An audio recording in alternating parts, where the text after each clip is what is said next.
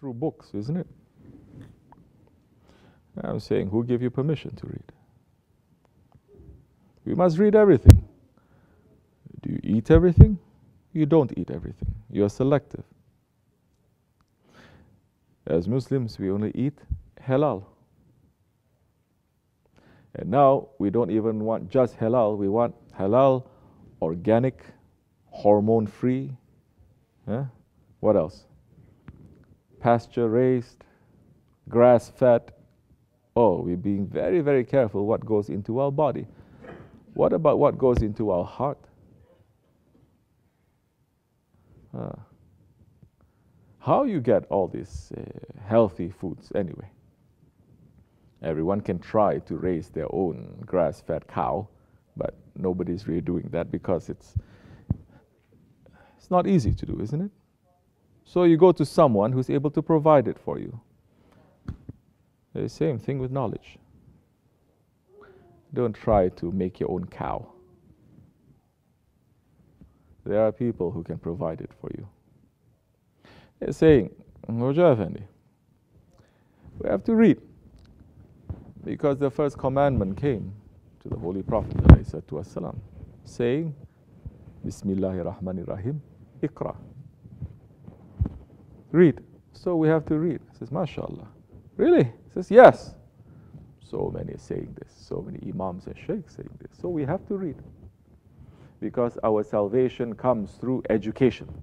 If we are holding on to this education, especially this education system, definitely you're going to become better ones and you're going to take over the whole world and make it to turn to paradise, mashallah. What kind of foolish talk is this? There's more educated people on the face of this earth right now than it was ever before, isn't it? There's more people knowing how to read and write now than ever before in the history of mankind. But we turn this world into a hell, not a paradise. But that is one of the tricks of Dajjal. He'll present paradise as hell and hell as paradise. So Iqra says, MashaAllah, you know how to quote me that. So tell me, when Jibreel alayhi salam said to Holy Prophet alayhi salam, Iqra, read, did he come with a book to say to the Prophet, read? Did he come with a magazine? Astaghfirullah. Did he come with an iPhone? Nobody now reads books anyway. They're just reading iPhone, isn't it? Again, it's messing up your mind and your circuits up there. No, we're not going to enter that for right now. Did Jibreel alayhi salam say to the Prophet to read from a book that he has under his arm? And for everyone's information and reminding again, the Holy Prophet ﷺ, he did not know how to read. All right, he was ummi. Which means that he did not have to go to anyone else except for Allah. Allah is his teacher. Jibreel alayhi salam told the Prophet ﷺ, read. And the Prophet ﷺ says, I don't know how to read. You think it is what the history books are teaching us. He's saying, read from something. He says, oh, I don't know, I'm an ummi. You think that was what he meant? Then what happened? He hugged him, correct? Passing from his heart to his heart. Read. 3 times he hugged him. And he says, now read in the name of your Lord who created you. Read what is here. Read your heart. Read your heart. Read that book. Read that book that if you don't read now and you put in so many wrong things, you'll be made to read in front of the entire creation on the day of judgment. They were going to give you a book, correct, on that day. If they give you a book on your right hand, you feel happy. If they give you a book on your left hand, that is not the book of Quran, that is your book. Then you're in trouble. And Shaykh Effendi, awliya Allah, they're saying some, they'll be given their books from their backs. Now, the only way to get it from their back is to put their hand through their stomach and to take it from the back. May Allah protect us from that. This is real. Tariqat, Sufi. They only know how to quote so many fancy words, fancy phrases, fancy philosophies. Die before you die. They don't have to say die before you die. You're not even dead to the desires that you have at this moment. How are you going to die before you die? What it means now. We are not taking that book to read before we die. We're in big trouble. We're not taking that book to read, our book on these holy days and nights, to take our book of life and to turn the pages. If we don't read our book and correct it, we'll be in trouble. Beraat is coming. Our book for the year is going to be sealed and it's going to be sent. And according to what our intentions and actions are, that is how the pen is going to write the destiny that is coming. So this is not mystical knowledge. This is everywhere. The signs of Allah, it is not mysterious. It is in front of your eyes. But the ones who are blind, they cannot even acknowledge the sun. But the one whose eyes are open, he will not only look at the sun, he will discover the sun in his own room. And he's going to discover his Lord. The ones whose eyes are open, how are you going to open your eyes if your hearts are dead? Oh, comes back to you again. It is not the outside. It is not the outside information. Outside knowledge is knowledge that you have about yourself that Allah subhanahu wa ta'ala has put in your heart. It is the knowledge of yourself. It is to know yourself. In the Nakshibendi Tariqat, you open that book every day. You're supposed to. Tafakkur. 1 hour of meditation, tafakkur, is better than 70 years of voluntary worship. But foolish ones, they are saying, this is boring. This is so basic. We want special, secret salawats. That if you recite one salawat, is like reciting 1 million lakh Quran. We want special du'as that if you recite, then everything is going to be open for you. So what do you want? Oh, you want magic. You want magic, huh? Who is your role model? Which Sahabi? Which Tabi'in? Which awliya that things are open for them because they just discovered some secret dua, secret salawats from Google or Yahoo, and they suddenly became high station. So who is your role model? If your role model, it is the Holy Prophet ﷺ. If your role model, it is the Sahabe Kiram, which it should be, then understand that the Holy Prophet ﷺ said, 1 hour of meditation, it is better than 70 years of worship. And that meditation must make you read your book and understand, improve, ask for forgiveness, have intention and make the actions to become better. That is how. Then that time, Iqra. You are going to read your book. You're going to read your life in the name of Allah. Because you're checking your book and you're saying, did I do this in the name of Allah? It's not just to say Bismillah Rahman, Bismillah, Bismillah, Bismillah. Also, in our way, we have to say Bismillah Rahman Rahim 1,000 times between Fajr and Ishraq. Who is doing that?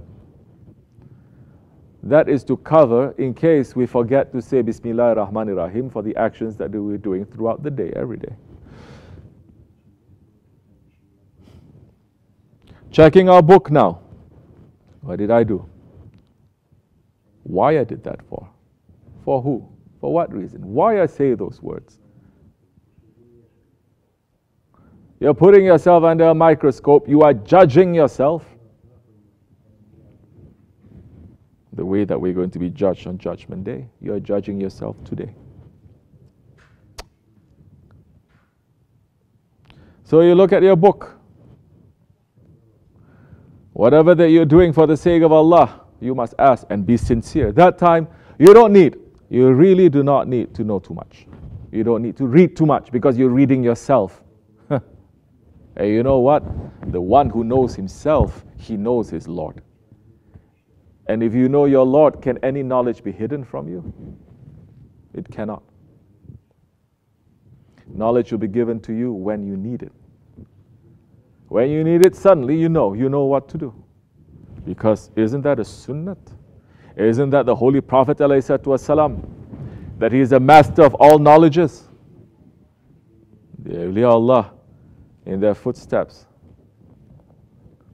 they may not study this knowledge, worldly knowledge, or this kind of other knowledge or philosophy, or they may not know, they may not study, but they understand, and they may ask, and they may say that the one who is an expert at that knowledge, they're going to be tied up completely. They say, I don't know how to respond to this. This person's understanding is way beyond my own understanding, and I've been studying this for years. So the ayats, the signs of Allah, it is everywhere. For the one who can read, you understand?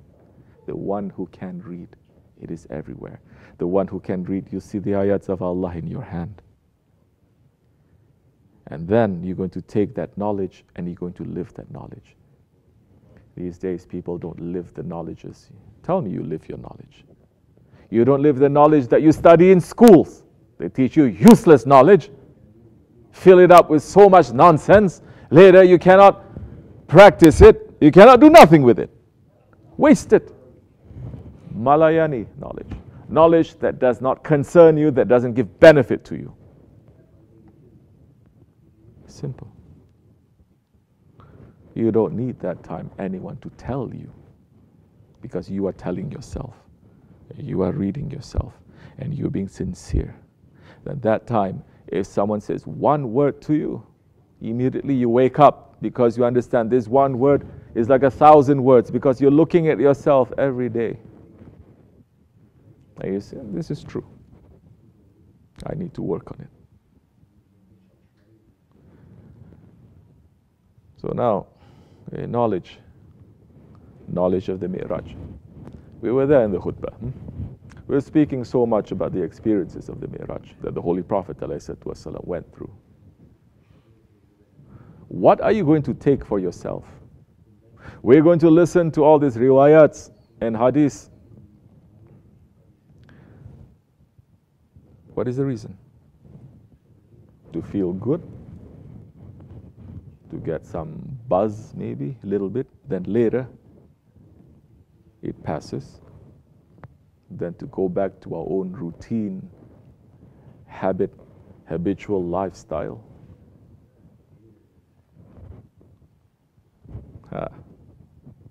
What is the Prophet ﷺ? He is a messenger. He is a messenger not only from Allah to us. He is a messenger from us to Allah. Do you understand? So how much of a relationship you're building with your Prophet? How much of a relationship are you building with the ones that he has left behind as his waris, as his inheritors?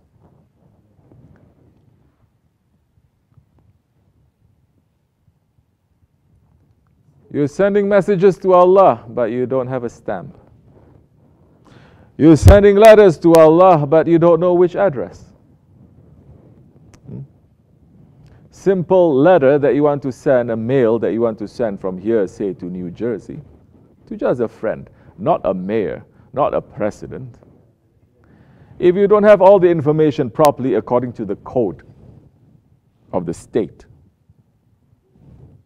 they're not going to take your letter for nothing. They even throw it to garbage, isn't it? You think that time to send messages to Allah subhanahu wa ta'ala, it is lower than this? So easy. You just say, Ya Allah, and yes, Allah subhanahu wa ta'ala is saying, if you call me, I will answer. Call like how? The computer can call. A hypocrite can call. A believer calls. A prophet calls. You think all these calls are the same? And you think the response and the reply is going to be the same?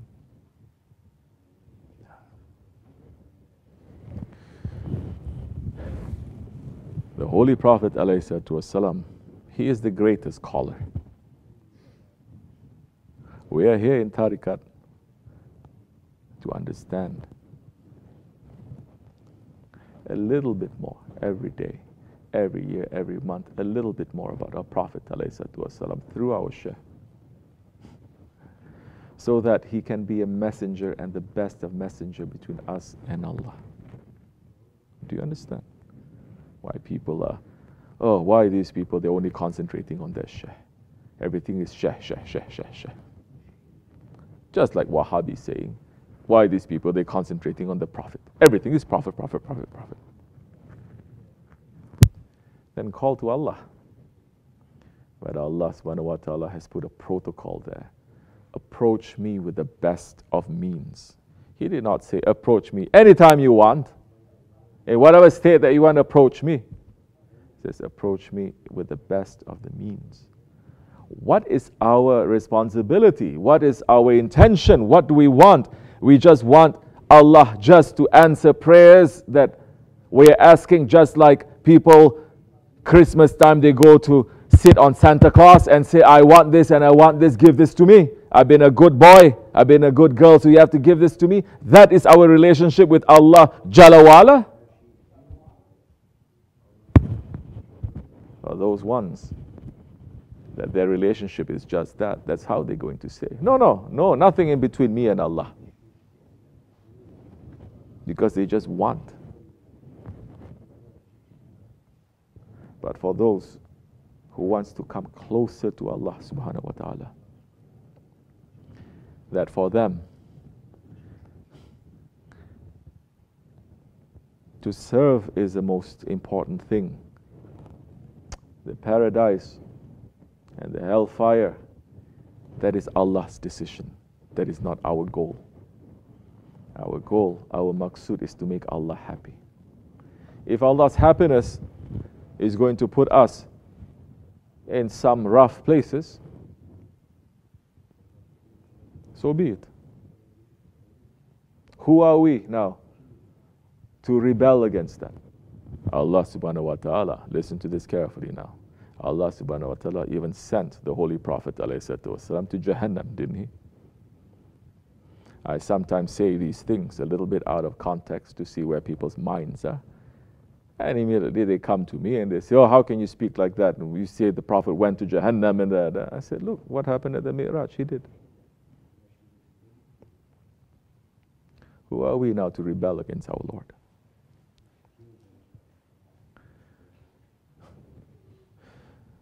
The Mi'raj is there to teach us that the Holy Prophet ﷺ, it is a messenger between us and Allah.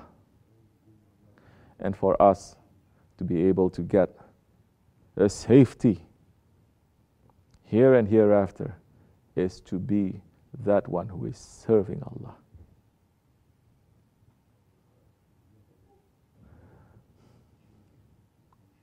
We cannot go through the test that the Prophet ﷺ went. Impossible. We will fail. We cannot go through the tests that the awliya Allah are going through. We will fail. But we have our own tests ahead of us. Every single one of us. And the tests you can only pass if you know the answers. If you study for the answers. You can only pass if you have some discipline You didn't study for the whole year. You didn't have any discipline. At least for one night, you're going to say, I must have the discipline. Isn't it? Couple of hours, I must have that discipline. You cannot escape. I've never heard a person saying, I love the medicine so much, I'm not going to study. I don't need discipline. I just need love. I'm just going to love medicine so much, then the test comes, I'm going to give all the answers, and I'm going to be a doctor. Especially in these days, like I said, so many things are toxic. Love is toxic. You understand? How can it not be? Dajjal is speaking about love 24/7. Isn't it? Look to Hollywood, Bollywood, everyone is talking about love. Love, ashq, pyar, everything. Songs, never ending, always about love. Everything is love. If I said before, if some alien were to just look at popular culture in these days, he would think, without being here in this world, he would think this whole earth is filled with love. This world is paradise because everyone seems to be singing about it, talking about it, listening about it, making everything about love. But this world is a Jahannam. There is so much tyranny in this world. Awliya Allah are sick and tired of it, and they're asking Allah either to remove them or to bring Mahdi alayhi salam soon, because they cannot live in this world anymore. What kind of love? The love, if we have to the ones that the Prophet loves, is going to bring us so much pain. It's going to bring us so much hurt. Who the Prophet ﷺ he loved? Who did he love? Say. Who?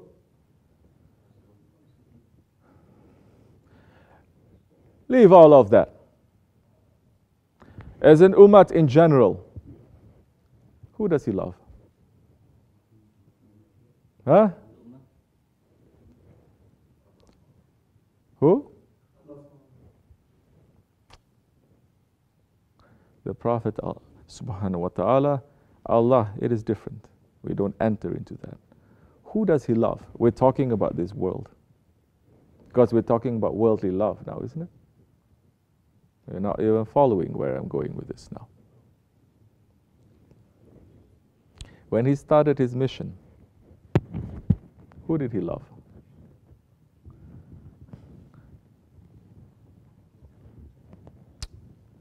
The khutbah is mentioning that. He is loving the orphans, the widows, and those who are under tyranny and they have no right. Correct? Isn't it? He did not come for his family. He did not come for his friends. He did not come but to save the nation, those ones who were oppressed. Isn't it? He loves them. Do we love who he loves? Do we love the orphans and the widows and those ones who are under tyranny? Can we say tyranny ended with the war that ended all wars, World War I? Did we say tyranny ended sometime later in World War II? From World War I until now, every single day there is a battle, there is a conflict, there is a war that is going on in this world from that time until now.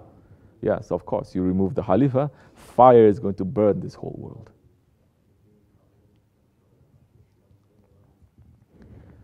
So it is. The orphans, the widows, those who are under tyranny. Does the Ummah love whom the Prophet loves? Say. Don't go too much. We look at ourselves. Do we love? We spoke about this yesterday. Yeah? Somebody told me they just bombed somewhere. Leave all the politics aside. They're bombing children. Which politics, which philosophy, which regime, which ideology says it is okay? None. So it is wrong. Let's leave who is at fault, who did this, who did that. That action now. 39 Syrian children, they were bombed.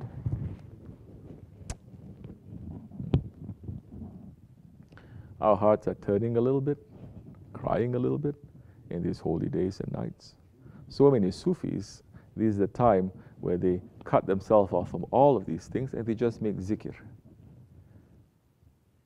Because they want the blessings and they want to be close to Allah. But they completely miss the point, because the Holy Prophet ﷺ, on his Mi'raj, he's calling Ummati, Ummati. In this Mi'raj, who are we calling? Yes, we're calling Nafsi, Nafsi.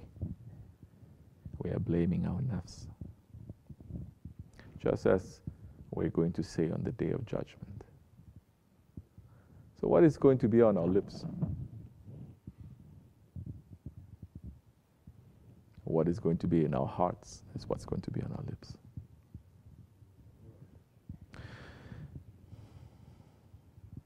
So to feel for the Ummah, because Hazrat Mahdi alayhi salam is not going to come for you and me to bring us to higher stations. He's going to come to end this age of tyranny. Are we understanding this age of tyranny? Are we promising Allah every day that in any way, in whatever small way, we're going to end this tyranny? Are we promising Allah subhanahu wa ta'ala that we're going to end the tyranny that we make to ourselves and others? This is the month of Rajab. That is part of the dua of Wali Abbas, isn't it? Dua. People reading dua, that they're reading mantras. Blah, blah, blah, blah, blah, blah, blah, just hoping to get. They're not looking. They're not trying to understand. I'm not talking about knowing Arabic. Abu Jahl knows better Arabic than any one of you, any one of the scholars today. But no single light of faith entered into his heart because of proudness. And proudness has overtaken this ummah completely. The dua of Wali Abbas, asking Allah subhanahu wa ta'ala to forgive us for all the tyranny that we've done to others, to ourselves, to Allah. That's why Hazrat Rabi'a Radawiyah is saying, for every astaghfirullah that we're making, we have to make another astaghfirullah, because it is done in ghaflat. If you just say astaghfirullah, but you don't understand what are you asking forgiveness for? What is the mistake that we have done? When did you do it? Why did you do it? What is causing us to do it, to repeat it? What kind of harm is it causing to others? If we don't understand that, if we don't read our book, that astaghfirullah is done in ghaflat. And we're in need of another astaghfirullah for that. So everything now, it comes back to ourselves.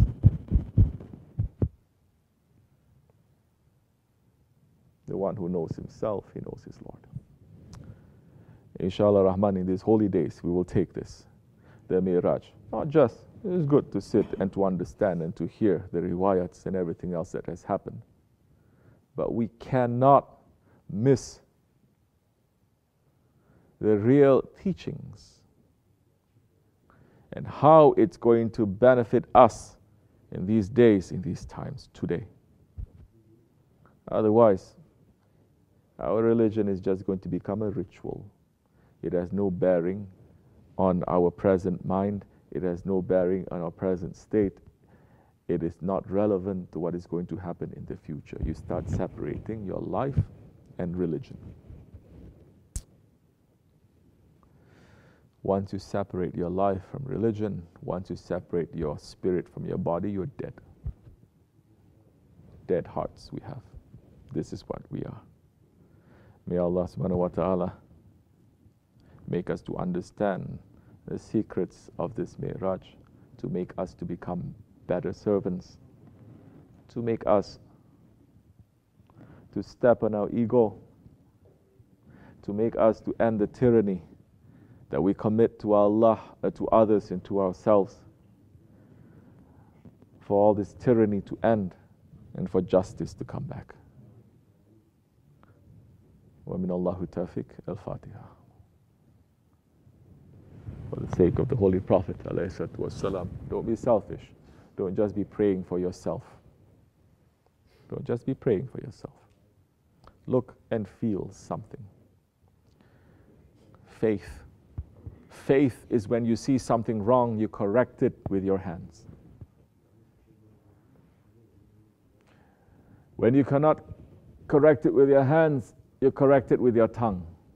And when you cannot, at least in your heart, you have to say, this is wrong. But that is the lowest level of faith.